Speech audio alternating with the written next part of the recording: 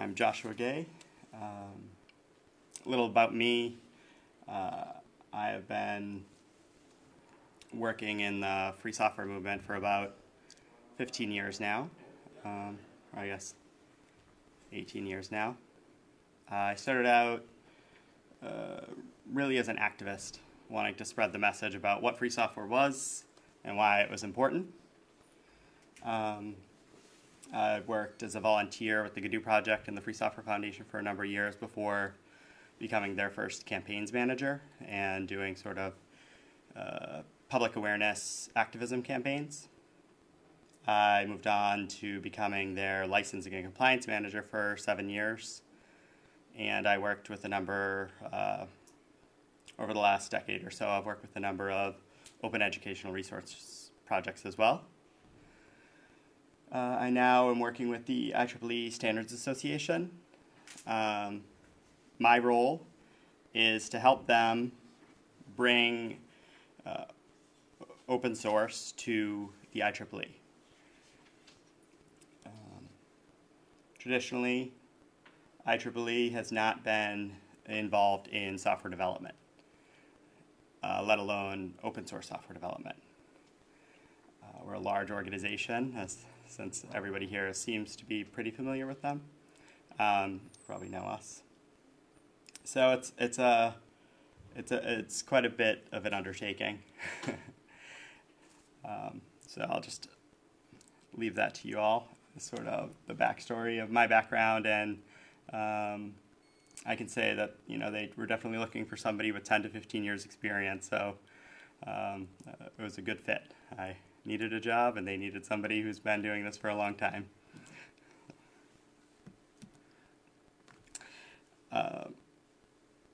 Oops, sorry. I also kind of gutted my slide deck after careful review of what I should be saying and shouldn't be saying. I'm new to the IEEE, so understanding some things. This is supposed to say about the IEEE. We're pretty big, 420,000 members. That's kind of ballpark. It's about 350,000 or so that are members to societies. The others are members in different capacities, whether that's voting members in standards or in some of our other ways in which you can become affiliated and be a paid member. We're in 160 countries. Our revenue sources primarily come from the fact that we host over 1,800 annual conferences a year. And we publish a lot of documents. Most of them, I would say, are paywalled. So those are also revenue sources. Sort of that general setup of being primarily an organization that publishes, in terms of the products we create of paywall documents. That isn't necessarily the setup that says, here's this open source organization. And I don't mean that in any sort of judgmental way. That's just how it is. So the Standards Association itself, we have over 1,100 active standards.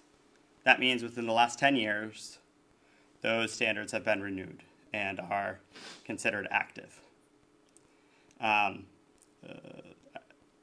This year, we have currently, I think this number is right, 600 standards under development. I picked some standards. These aren't necessarily our biggest or most famous standards. We're known primarily from power industry and things like that. But for this audience, I figured you might be familiar with 802.11, Bluetooth, Wi-Fi. There's some of you might have had to deal with the floating point standard. I know I have. That gets kind of nitty-gritty. You got your IEEE flag and your pound-defined statements. VHDL, JTAG. some of the things I left off here, which are a little bit interesting, we have standards these days that are under active development that are related to, say, quality in journalism, sort of figuring out what is fake news and what isn't. Standards around ethics and other sort of higher level standards that have to do with whether it's engineering or communications. So it's a pretty broad range from power to modern sort of communications, telecommunications, I would say. In addition to our standards development within the Standards Association, we also have a program called Industry Connections. So people can come to us and they're not sure what they want to do. They know they have some problem to solve, and they have a lot of, say, different companies and individuals or some subfield where they want to start thinking about solutions. And that might be to create a standard, or it might be guidelines, or it might be to conduct a study to figure out what should be done. So we call that our Industry Connections program. We also have a conformity assessment program. So, here's some standard, and now people are out there making products. We go ahead and say, here's a certification program, a conformity assessment program. Is your product conforming with this standard? So those are sort of our, I would say, three big outward-facing programs that we have within the Standards Association.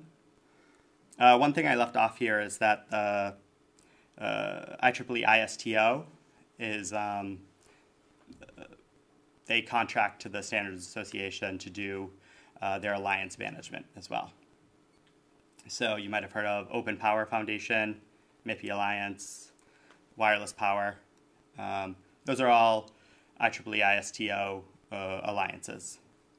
And so I personally am one of the people at the Standards Association that can be contracted to work for the IEEE-ISTO.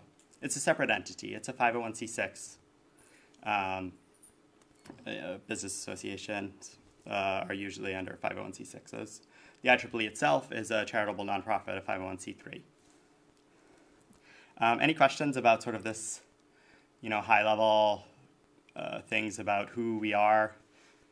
On the conformity assessment, is that similar to underwriters' labs coming out and inspecting a manufacturing process?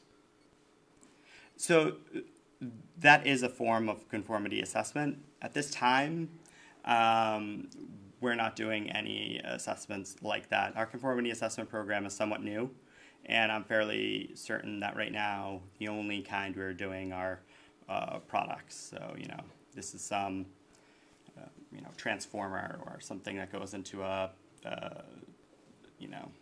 something power or communications related product, usually industry grade, something that's going to go into infrastructure. We contract out to testing labs that are, certified for doing this kind of assessment.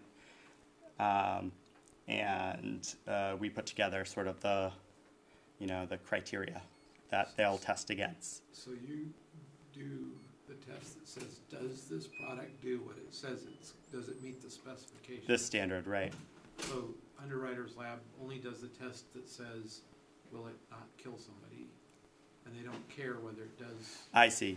Yeah, no, we focus on whether it conforms to what we say it should conform to. So that's mostly saying conforming to the standard or a part of the standard, right?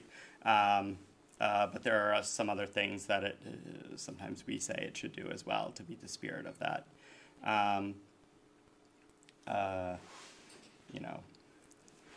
Something configured a very certain way would meet it. Is that the default configuration? Is that how you're actually using this in USB practice? standards are a good example. Right, exactly. That sort of general principle, you have to go a little bit more beyond just the standard itself sometimes. And this is a small growing department. I'm excited to start collaborating with them because there's definitely opportunities there from a free software perspective.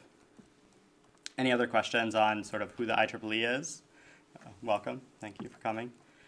Are you familiar with the IEEE by any chance? A little bit. A little bit? More with the Internet Governance Forum. Okay, I can jump back a slide, just give you a perspective, how our size, 420,000 members, 160 countries, 45 technical societies and councils, a lot of conferences, a lot of technical documentation, and different departments. One of our departments, the one I'm in, is Standards Association.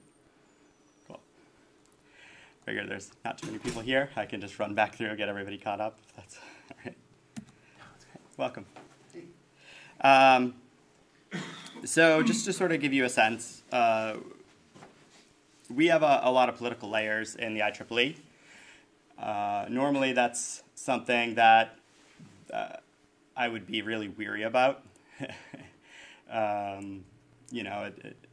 It certainly doesn't make things quick. We're a slow-moving org. We have a board of governors in the Standards Association that reports to the board of directors of the IEEE. The board of governors are members. They're voted. They're volunteers. Below them, there's many committees, also members, volunteers, that are voted into these positions. In 2015, one of those groups, the corporate advisory groups, noticed from the various corporate members of the Standards Association that there was a lot of interest in open source. So they began some exploratory work in 2015, forming an ad hoc, so sort of a subcommittee that included members as well as other people, whether it was staff or outside, people outside of the corporate advisory group or the board of governors, to explore open source. 2 years later, 2 full years later, we've gotten to the point where the board of governors has passed a resolution saying that the Standards Association board has to go ahead and provide oversight. So begin the process of providing formal rules. So that's this year. It's not clear if 2018 will bring us these resolutions we want, or if that'll go into 2019, right? So that's. Is it a priority? Is there any sort of? Oh, this is a big deal. All right, I'm just trying to, and this isn't necessarily super slow for us, but yeah, 2015 was sort of starting exploratory work, forming groups. 2016 they pushed a little harder. 2017 they hired me in the summer, and sort of had 4 active working groups. One to explore intellectual property rights, one to explore marketing of open source, one to explore general process, sort of just the general open source process, and one for pilots. And our ad hocs and work streams are sort of a formal way in which we can allocate time and resources of various people, staff, and others. So the pilots wasn't necessarily a working group so much as it was, a couple of people, myself included, starting to bring in pilot work groups. That's the work that also began in 2017. And then at the end of it, this is the resolution of the Board of Governors.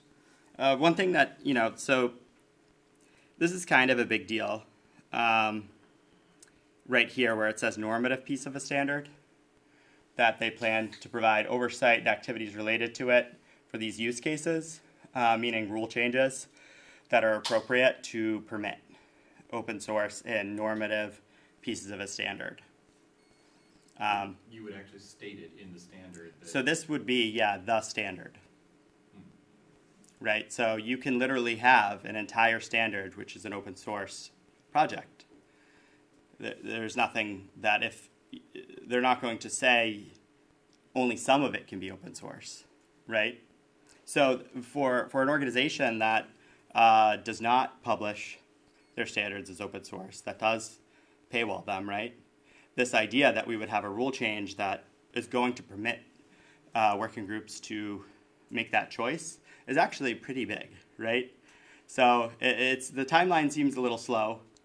It's being carefully thought through, but for an organization that's 130 years old and making a dramatic change for what a standard could be, it doesn't mean they'll all not everybody's gonna flock to this. It doesn't mean we're suddenly gonna have open source standards everywhere. The likely use case is part of a standard is going to have code in it, and it's going to be open sourced, that code.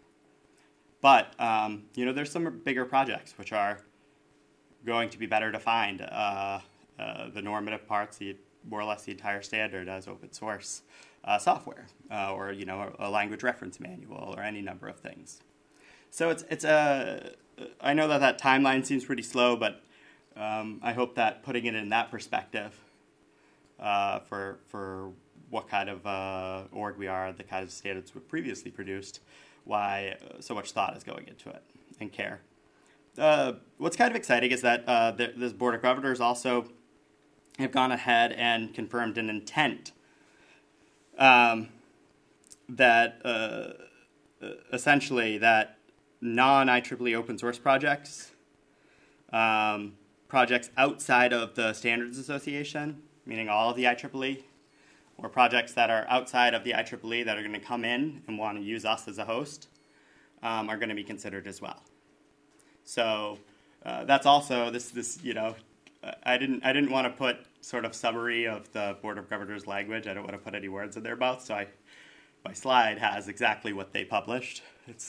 I'm here to help kind of decrypt that for you all, make sense of it. So essentially, here the Standards Board is going to go ahead and provide rules to allow for standards to have open source or be open sourced. And the second part says the standards, the Corporate Advisory Board is going to go ahead and put together a set of recommendations for our little open source group to go ahead and provide services to all of IEEE at large for hosting or any number of other types of services. What's that scope? What does sort of our platform look like? So that's what this nitty-gritty politics look like, and I hope I gave a little bit of perspectives on what the political situation is like at the IEEE while explaining it, while also not necessarily offending any of my bosses or anybody else who are going to watch this recorded talk. How'd I do, Adam? Oh, is this being recorded right now? Yeah. Is that you, or is that what? I'm not being. The goal of 2018, just sort of to let you know where we are, is primarily to educate internally and to have internally focused talks. So some of my sensitivity and giving an externally focused talk are hopefully understood as well. Where it's understood my activities are more or less supposed to be internally focused. But we all thought it was a good idea to go ahead and reach out, start practicing, reaching out to you all and putting the word out there a bit more. Right now, we're accepting pilots. Pilots can be either standards projects or projects within the IEEE, some other part. We call it pilots because we don't have all of these rule changes and we don't have sort of an official process yet. And they're really there to help us learn how to do that, do the work we want to be able to do in the future. I think it's just as important for them to know that they're a pilot project, more so than sort of any sort of label, so that everybody's expectations are reasonable. We're using GitLab.com for hosting. My hope is to self-host GitLab, and so I'm sort of in the process of trying to make that happen, as well as Mattermost and other services and microservices that could be of use. But right now it's just GitLab.com, and why we chose that is because a lot of our projects are coming to us a little bit older and rough around the edges and not open source. And so having the ability to have unlimited private repositories at no cost is really nice. And GitHub doesn't allow this. And there are not a lot of other third-party solutions that I could just immediately start using that have that flexibility of unlimited private repos and projects. So that's the choice we've gone with. And you can see our pilots that are actually published in public under gitlab.com/IEEE-SA. That's the group, and you'll get links to other subgroups. Right now, pilots, if they're coming out of Standards Association, could choose the Apache 2.0 license or the BSD 3-clause license. Oh, I'm sorry, what's a CLA? Oh, sorry. Community license agreement? Contributor license agreements are required. So, that's a contract between us and the contributor that says that they sign and date and say that, they actually have all the rights, everything that the license says. They actually, verify that they do have the rights to grant those to contribution under that license, that it's their work and not somebody else's work. That's all it is. It doesn't in any way change the sort of broaden or narrow. And in fact, we have a kind of a wonky setup where it's literally mapped to the license. So we have a CLA for the BSD 3 clause, and we have a CLA for the Apache 2.0 license, which isn't standard. Normally, you accept all the rights that would permit you to relicense it under anything. This decision was made before I came in, so I don't necessarily know the exact rationale behind it, but if a project's going to be licensed Apache 2.0, the CLA pretty much maps the terms of it onto the Apache 2.0, and same with the BSD 3 clause. Does the CLA also then transfer copyright? No, there's no assignment of copyright. It's just more or less the exact terms of the license. Okay. If you're familiar with the Apache Foundation CLA, that's the language we've based it on. We adapted it slightly, I think, for internationalization purposes of some of the clauses, but you're not going to notice a difference. And for the Apache, when people sign that, and for the BSD, we more or less just remove the patent clause, since the BSD doesn't have explicit patent licensing. If you're familiar with the Apache license, it has it grants the use of a patent, but then it takes away the right if you sue on a patent. So it has this condition that you have to follow, and so that's not the same as what BSD says. Which could be argued to just grant a blanket permission without a condition.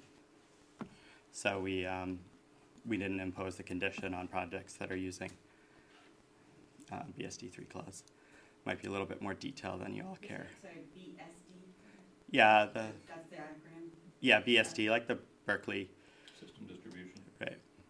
Like the old Unix system. Well, sorry. It's still a new Unix system to many. Still new BSDs work. Outside of standards, we had interest early on from an open hardware project, and our legal department approved the CERN open hardware license. One thing to just point out there is that that's a strong copyleft license. So when you see these simple permissive licenses for standards projects, the CERN is a strong copyleft license. For all of you who care and know about licenses, politics of it. So there's, the idea of eventually having GPL and other kinds of licensing offerings, that sort of says, well, we're not opposed to it in principle, right? Since the CERN and GPL are very similar in many ways in terms of their conditions. But that is, again, not for any of the projects within Standards Association itself. And that situation is just more complicated in terms of rules and sort of the political and legal aspects for. So somewhere in a previous slide you talked about projects that may be coming in from somewhere else, legacy projects. And then, so if they have a different license, is there anything that would? Yeah, Can there you can be a change lot of licenses? work to make that happen. You have to go ahead and get explicit permission from copyright holders. So even for our work in standards, we don't get all of the rights to allow downstream modifications and redistribution of works. We get the rights for those who are contributing to standards to redistribute modified versions, but not pass that permission on to others. So we have to make sure we go back if we have old code and explicitly get permission from the contributors, original contributors or entities, whether it was individuals or entities. What if Companies. they're dead? I mean, copyright doesn't stop, it gets passed on. So you can go ahead and seek those who would have legal claim to it. And then there's always a risk assessment. You can decide if, say, the contribution is very small and it overwhelmingly is part of another one. Decide whether or not, they have a strong enough claim and there's enough risk that, they would come at you and sue you for violating their copyright. Right now, we haven't had to run into those kinds of super difficult questions. For the most part, we've, for instance, VHDL is one of our pilot projects, IEEE 1076. And I was able to go through and track down all of the old contributors and get them to sign CLAs, companies and individuals, and work out difficult licensing problems like some code that was taken from 1992 BSD, which had a 4-clause BSD license, and figure out that that's where it came from because it didn't say, and show why we can make the license change to have it be 3-clause. It's way more kind of tedious work than any of you would probably enjoy doing, but I did it for almost a decade with the Free Software Foundation, and so I'm pretty good at it. In other words, you're lucky that was a BSD, that was BSD code originally, because otherwise you could have entered into a more restrictive license space because of it? Yep, I was able to get it to become a BSD 3-clause license, and even though we didn't hold copyright and we didn't get a CLA, it was certainly compatible, BSD 3-clause with BSD 3-clause. So far, we've been lucky. For the most part, it's new projects, new code that's being written by working group members, so that's much easier.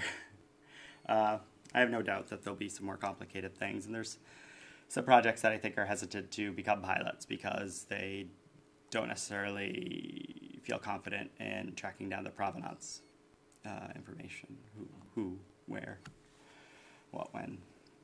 And I'm the only open source community manager, one of the only individuals who has real software development experience, and certainly the only individual who has, real serious experience doing free and open source software work within the Standards Association. And so far, I haven't really been able to find anybody who's a staff member of IEEE at large. We certainly have many members and many volunteers who have a lot of experience in this space, but staff is sort of a little different. So our current pilots, like I said, I discussed the VHDL 1076. They developed a language reference manual. So they're currently working on the next version of VHDL. They're one of our open source pilots. The language reference manual itself is not going to be open sourced, but all of the libraries and supporting code will be released as open source. It's not yet made a public repo on GitLab. It will. I'm still working with them on kind of gutting out some parts proprietary parts, but they're separate works. They aren't necessarily anything that they should even logically be including in their open source project anyways. More or less because a lot of this work was done just for them to work things out internally, right? Or in terms of the code, it was just pasted into the PDF file. So our only way of hosting it previously was inline in a PDF.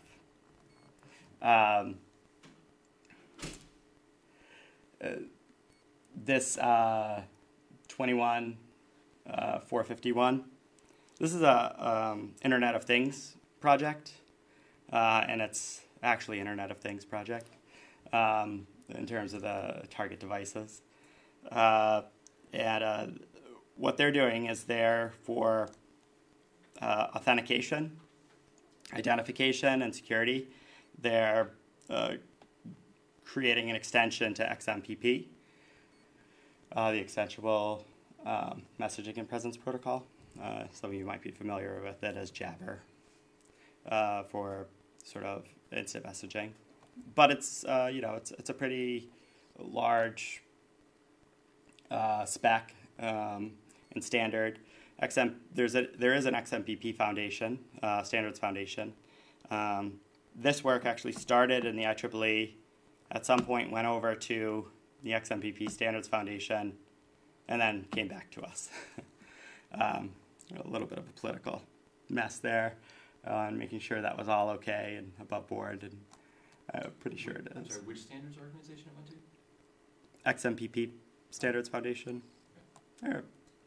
They just develop the XMPP standard and extensions to it, official extensions. There's unofficial extensions. That's what this would be. Here's a funny one. This P370, electrical characterization of printed circuit board and related interconnects at frequencies up to 50 gigahertz. Right, these are standards, right? So they're very specific in terms of what their scope and aim is to provide for. And so these first two that I listed, the VHDL stuff, people are gonna take that. I don't know if you're familiar with it. It's a hardware description language. You go ahead and you write. You can write out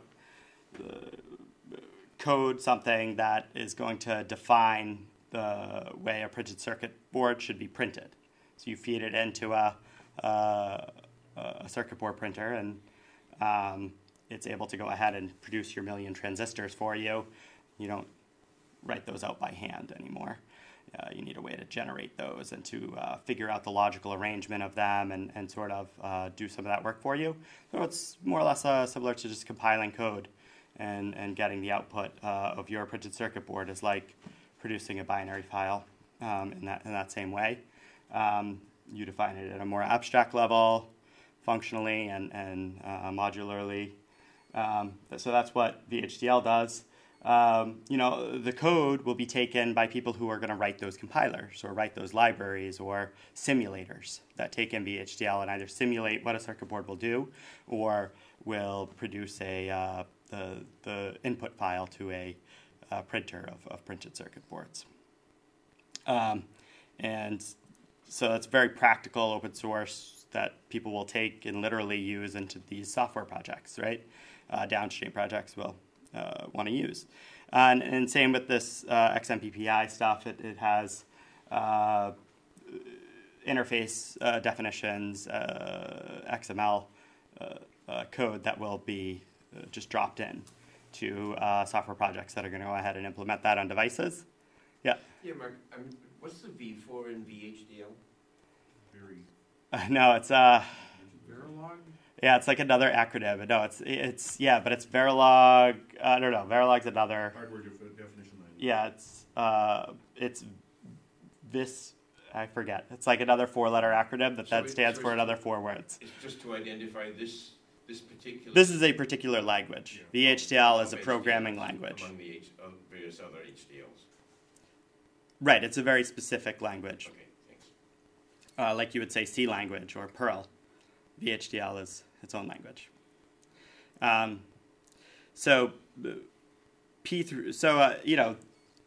the nature of those kinds of pilots. And then we look at something like P370. They didn't know they were going to have any software when they started. A few years in, they realized that it was going to be super helpful to basically have this testing code that takes in information that's spit out by that when you go ahead and you connect to a board, here's sort of this messy things that can spit out kind of noise, other things in the interconnect. There's all sorts of things you do to test it that aren't just testing whether it's working or not. And they realized that they only had sort of these big, expensive proprietary programs to do that work. And so they rewrote it from scratch. They're all industry experts. They have experience doing this stuff. They wrote all these scripts to do this testing. And they're like, well, this seems useful. And it's a disaster. It's undocumented, directory full of scripts. They're, we had a lot of work to make any sense to anybody. But there's been overwhelming excitement and support from industry. They're so excited. People that actually have to use these things have just gotten feedback every week from people excited that they now have it from people that are out there using and making these things that either can't afford or want to have a little bit more control over big changes to the software that they're spending a lot of money on otherwise. Now they have something in-house that's open source that they can use and adopt. What's the 50 gigahertz magic number? What kind of equipment below that are they targeting? Not sure. It's really hard for me to learn everything so far. They come in and I have to spend so much time teaching that it's hard to spend a sufficient amount of time learning. PCIe interconnects go at really high frequencies, like 50 gigahertz, or potentially can. And so as they ramp up board interconnects like PCIe and like some of the video system interconnects, it becomes really important because otherwise you get, if you're not careful about what frequency you transmit at, you get harmonics in the board that interfere with your processor, or vice versa. Processor harmonics can interfere with your transmission across the board. Read kills. Thank you. Division 20 years. I would summarize that, but I couldn't really follow. But it seemed useful internal knowledge. Summarize it for the bike. So we have some other projects that are just starting. This architectural framework for real-time on-site operations facilitation, roof project for Internet of Things, mobile health data. This is from OpenM Health, and that's actually something that's being used in the field today. And so that'll be a donation into our open source. It'll be taking their stuff that they've been otherwise developing, and now they're forming a working group, and they're trying to get more consensus building from others so that theirs is sort of the standard as opposed to a competing standard. Or, narrow the scope a little bit of the number of standards out there in this space for mobile health apps. And then outside of our standards working groups that are, working to actually develop official IEEE standards, we have a couple industry connections projects, which I mentioned previously to you what that was. This industry consortium on learning engineering, this one's kind of cool. I'm excited by it. There was, I think, like 700 people at the kickoff meeting late last year. And what learning engineering is if you're out there making software that's targeting sort of, online learning, e-learning type things, you have engineers coming into your development shop that don't understand who that target audience is. They don't understand necessarily how learning works, how education works. And so the purpose of this one is really to start providing this path for getting engineers to learn how to make sort of e-learning software and to lower that learning curve and to get more people who want to specialize in this area of software development. So it's a really interesting industry connections. We don't know necessarily what to produce. Right now they have 4 or 5 work streams that they're breaking off, and each of them is going to have repositories, and some of them might be tools and software, interactive things. Others might be just learning guides. And then we also have this new project primarily from government and industry in China that wants to use blockchain for intellectual property asset exchanges. So smart contracts to, say, you're gonna license our trademark under these conditions and have the blockchain sort of capture that and to enforce it using smart contracts and things like that is, the best elevator pitch I could give for that. They're still figuring out what they're going to do. And we have several others sort of in the pipeline. So getting these projects hosted, getting their licensing worked out, and getting them going is more or less my job. So the big challenges we face with our pilot projects and with developing open source internally and everything else, in the standards world, the product we've made traditionally are PDF documents. That's what we know how to make when it comes to standards, and we have very little in-house experience developing software. And we have as I stated earlier on, a fairly complex governance structure that can be somewhat slow-moving for making decisions around these things and cautious. But I would say for good reasons. Like, I think everybody appreciates things not shifting too much underneath their feet when it comes to the world of standards.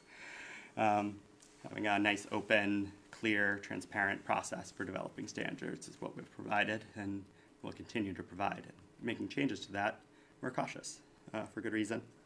Opportunities, we have a huge membership, deep connections in industry, pretty strong brand, strong name. We have resources, experienced staff, and a lot of valuable experiences in-house that we can offer to people, whether it's ideas, directions, people who want to start new projects, where they should maybe prioritize things. We have a lot of knowledge. And then we're really good at consensus building, facilitation, organizing events, program and project management. And for me, this is one of the big ones where I've been involved in free and open source software for a long time, where I feel we can help. So many of the kinds of problems I've experienced or experienced, social issues, choosing to just manage things over, a few different things. You have your mailing list, your IRC channel, blah, blah, blah. What could go wrong? Everything goes wrong, right? Every time. And, we're just getting to the point now after 30 years of free software work where we take serious things like codes of conduct and whatnot. And, the standards world's the other way around. Its focus is how do we get really good at having, professional collaboration? How do we steer clear of the common kinds of problems we encounter and everything else?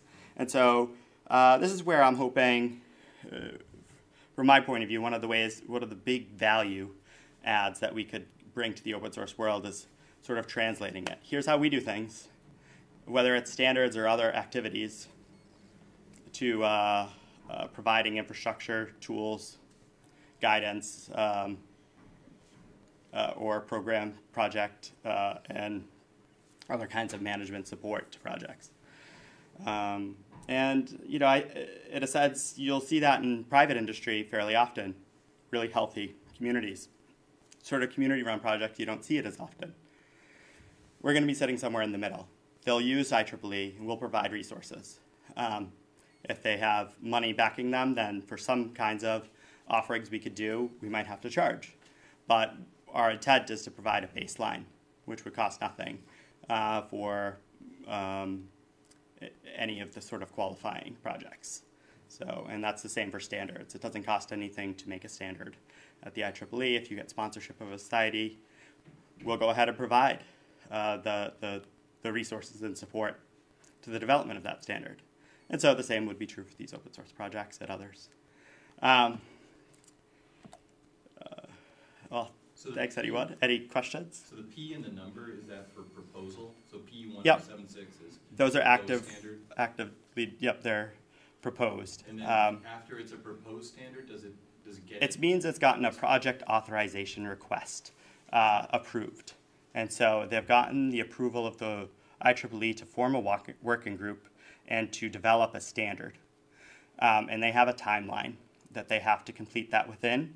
And then they have to continue to follow the process, which involves review by a balloting group as well as public review. and a process to complete it within a time frame, with extensions and other things possible. So we have a formal project authorization request and project development process for standards.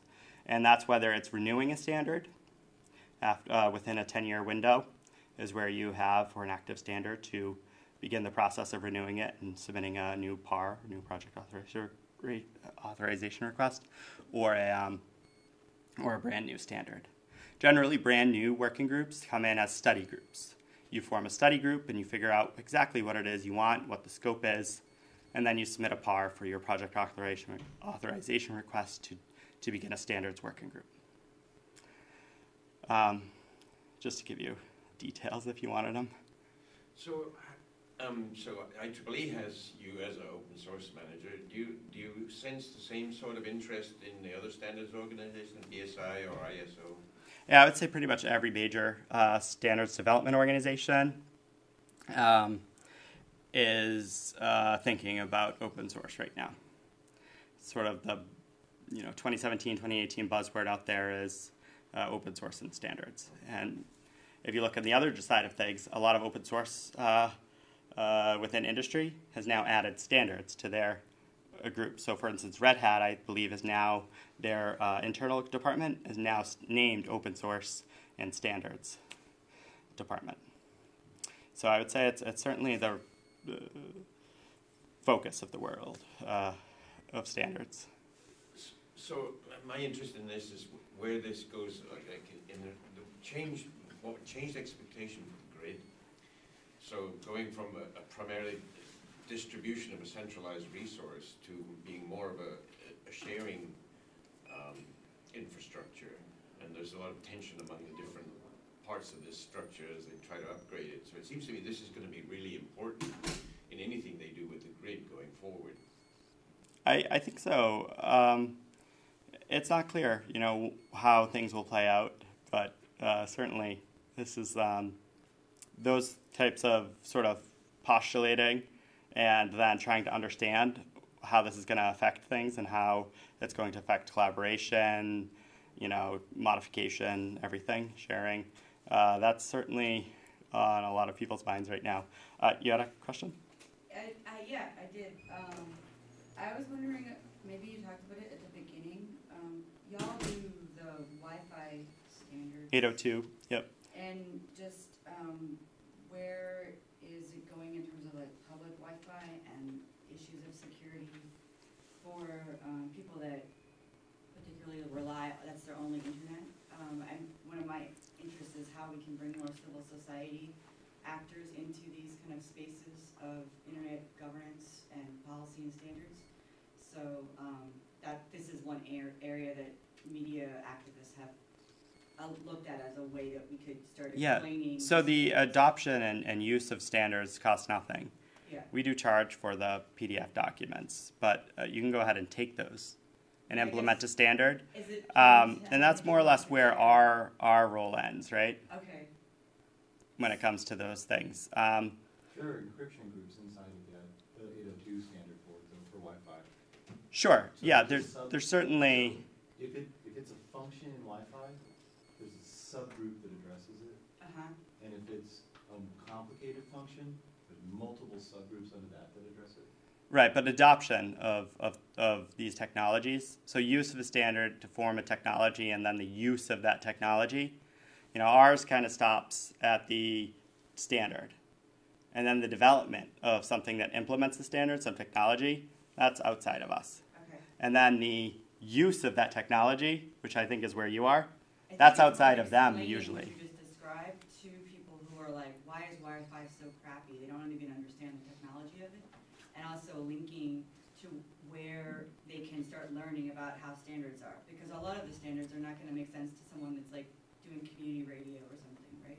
Right. But to explain this is one of the policy areas, I guess? Yeah, I think it's really important for people to understand some of these development pipelines, where they change, where they compete on the technology side, the implementation side, the adoption side. Yeah. I think it's fun to show. I think open source actually is a great opportunity for exposing more experimentation and letting people do what could be considered pre-standards development. And once you have that going, how does that impact, adopting these proposed or experimental things that aren't yet standards? There's a lot of these open questions out there. One of the things we're working through is, what does that look like? Yeah. How do we go ahead and publish things and make it clear this isn't the standard, but here's all this activity that's happening, and these things that people would recommend using, Right. especially say it's a security vulnerability is found. Yeah, I guess. You don't want to go ahead and wait a year or more time to recommend a I guess change. the Wi-Fi is So one of there's- the ones that seems the most concrete to explaining as a real thing to get to hook that what you just described. Yeah. And I guess a lot of people are looking at in developing countries and the developing world, this is actually a real issue, is the problems of Wi-Fi and the standards. Am I at time? Yeah, we're gonna, I think we can start. IEEE though basically describes what a screwdriver is, Yeah. and that's what a screwdriver is. This is what a slotted screwdriver And if you looks talk like. to most community media activists, they Yeah. wouldn't even understand what they don't even But- know that IEEE exists. So people Yeah, are no, trying- people have no idea. So this is one